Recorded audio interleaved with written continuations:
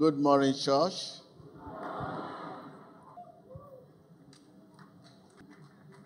Let's take a look at the book of John 6, verse 63. Viewers, those who are under the influence of my voice, you are welcome. John 6, verse 63. The Spirit gives life, and the flesh can for nothing. The words I have spoke to you, they are full of the Spirit and life. What you have been hearing since morning here, they are full of Spirit and life. The testimony, they are full of Spirit and life. How does the message appeal to you? What do you want to do with the message? The message, they are Spirit and life. This is the word from Jesus. Since God's word is Spirit, it has ability to quicken us spiritually. That is to speed up, dispatch, to make it happen. Quicken us spiritually. It has the ability. It has the ability to form spiritual force within our hearts.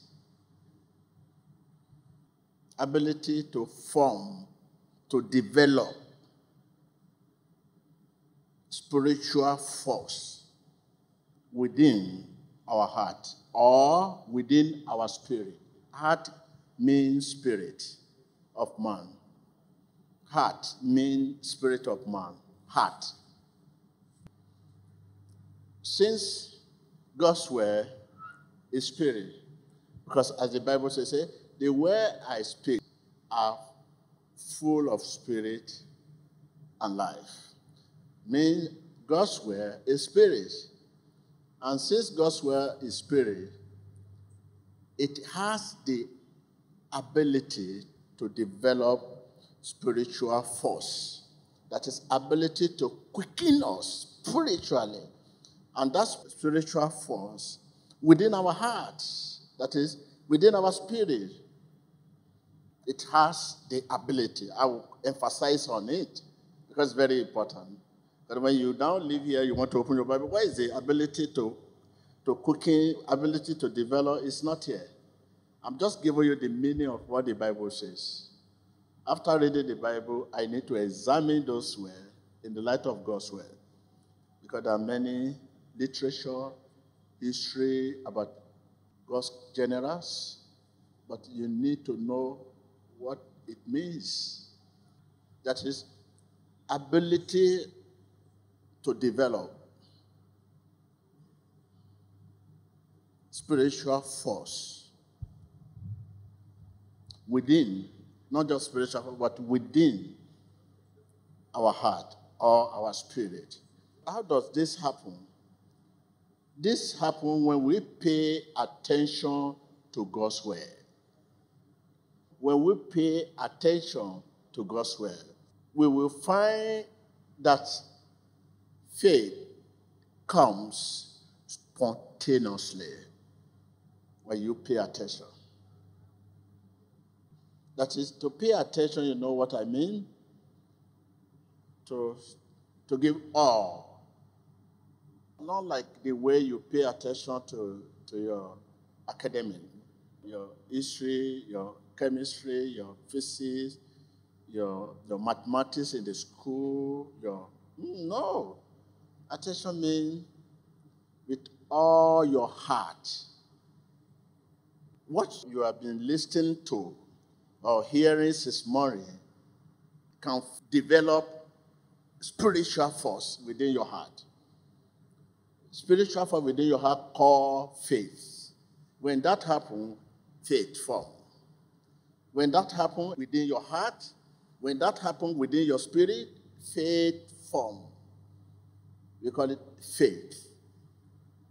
And how does this happen? This happens when we pay attention. Not this attention. No, that is, I'm talking to you, pay attention, or the testimony you hear, you examine them, you follow them, and you find it difficult to pay attention, you have to engage in prayer. This is why we give you this faith bracelets. When you are listening to the word of God and you find it difficult to pay attention, you can find it difficult to pay attention when your heart is divided. You know, there's so much conflict. For, against. In your heart. Your heart will be going up, down, no. Then engage in what? In prayer. So when you engage in prayer, you reset your heart. When our heart is not set, you cannot pay attention. There are many in the church right now as we are talking, that their heart is for, against. Then in this case, take your faith bracelets. Begin the battle to reset your belief. The word believing means to commit ourselves and our things to God and trust Him to accompany them. Say believing means committing yourself and your things to God and trusting Him to accompany them. Simple. Now, talk of faith. If believing means committing yourself and your thing to God and trusting Him to accompany them, faith also means committing yourself and your things to someone else, wiser, smarter, cleverer, powerful than you. That is faith.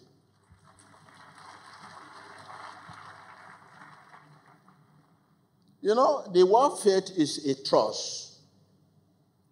It's a trust. T-R-U-S-T. It's just a trust. Out of the fact that other party is honest, reliable, faithful. And who is faithful, who is honest? As a human being, you cannot be reliable 24/7 because in this world, there will be tribulation. There will be dishonest. Share up. I will help you. That's Jesus.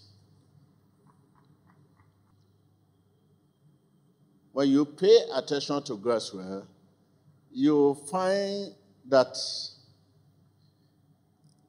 faith comes spontaneously. These are the reasons why we give this faith bracelets. For faith to come spontaneously, we need to meditate on God's word and turn it over and over and over again in our hearts. For faith to form, that is spiritual force, to form within our hearts, spiritual force to form within our spirit, we need to meditate on God's word and turn it over and over and over again in our hearts. The more we meditate and turn it over and over in our heart, the more our spirit acts on God's word. And when our spirit acts on God's word, it forms faith. Faith cannot form without our spirit acts. Acts like magnet and nail. When you carry a magnet, it attracts nail. That's your spirit must attract word to form faith. And for your spirit to attract, that is your act means spirit, to act on God's word, you need to meditate. Take more of me, give me more of you. Lord, take more of me, give me more of you. More of your faithfulness, more of kindness, more of humility, more of holiness, more of your goodness. Not out this way. Meditation means art. Art of meditation is more than thinking, above thinking. It's upper house. Meditation is upper house. Thinking is lower house. When you are thinking, may concern your problem, trouble you have, but you cannot go into meditation because of your problem. It is just thinking. You think, what will I do now? I'm tired of this world. I don't know what is wrong with me. No. I don't know. I'm fed up. You are thinking at lower house. But meditation is upper house, where you likely, if you are genuine, contact the Spirit of God. Thinking, lower house. Meditation, upper house. We don't think about the Word of God. We meditate about the Word of God. We only think about our worry, our situation, our friend, our loved one, people around us. We think about them, but we cannot meditate about them. We only meditate on God's word. We don't think on God's word. Meditate on God's word is a visit with Him. If you want to visit God, just meditate. It's a visit with God. Now, I take it. The more you meditate on God's word and turn it over and over and over in your heart, the more your spirit acts on the word. Okay. To meditate now, this faith bracelet will help you. It will only help. There are many also that can help. But because to now pay attention today is so difficult, you need something on the outside to help you. This is it. Something on the outside to help you. Mostly when you are inside the vehicle, and the vehicle is on motion, or inside the plane, you can be reading at the same time. You fire on. You know, I'm saying something while talking to you. What we are lacking is not a greater faith, but a greater God. That is, what you need is greater God, not a greater faith. We need to know the faithfulness and trustworthiness of God. This is why we often allow testimony, because it's one of the easier ways to be familiar to God, to understand God, that testimony, which seems to be so much easier to surrender. Testimony. The moment you realize that God is reliable, your faith will simultaneously grow. That is, you see testimony, people say, I have cancer, and I was praying for, and they pray for you, how the person were praying for. And that cancer, suddenly the person say, this is my medical report, I'm healed, I'm free now. Before now, I could not walk, but now I can walk. Now, before now, I could not see, I was blind. Now, see before, see after. I can see now. Now, before now, I could not eat, now I could eat. The moment you realize God is reliable, trustworthy, your faith will simultaneously grow. That is, simultaneously, that is side by side. You just find yourself go, you say, You don't pray before. After the service, you start praying. You used to drink before. After the service, you say, no, I'm not going to drink again. God does not like that. You are very stingy.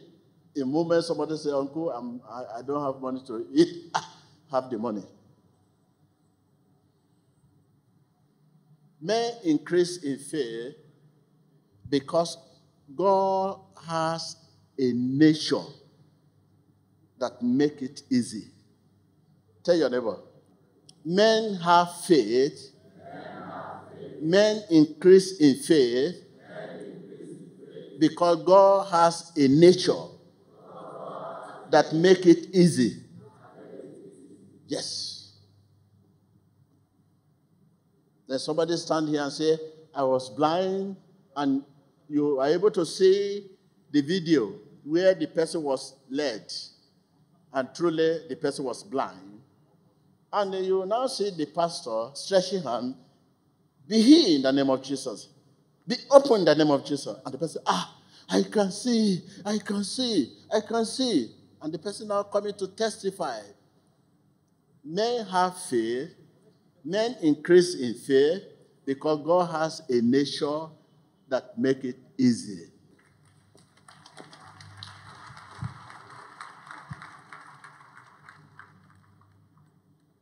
Yes, that is nature of God. Coming out, the healing is nature of God. And God is the one that is the healer. So they be healed. Be restored. And they say, I can see, I can see, I can see. Now, you see testimony again. You can see this is healing before and after. The moment you realize God is reliable and trustworthy,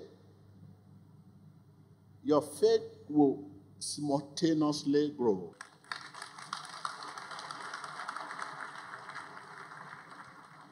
The Bible says in every issue, every matter, there are promises. As long as you have faith, God will work for you.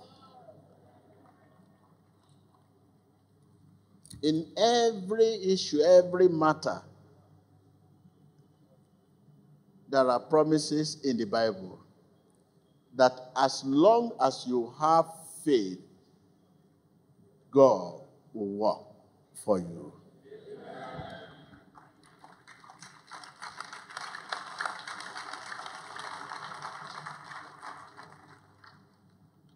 So indeed, when you examine your life, personally examine your life, you will know how much faith you have. Just examine your life. Remember, faith is natural. Faith is not something manufactured or produced within. No. So at the beginning, I said to you that since God's word is spirit, it has the ability to develop spiritual force within our heart or our spirit. So definitely it comes from Baba God. And also I could remember I told you here that in that test which I was trying to educate you more about faith, that you have faith, you increase in faith because God has a nature that make it easy. Tell your neighbor, I have faith. I increase in faith because God has a nature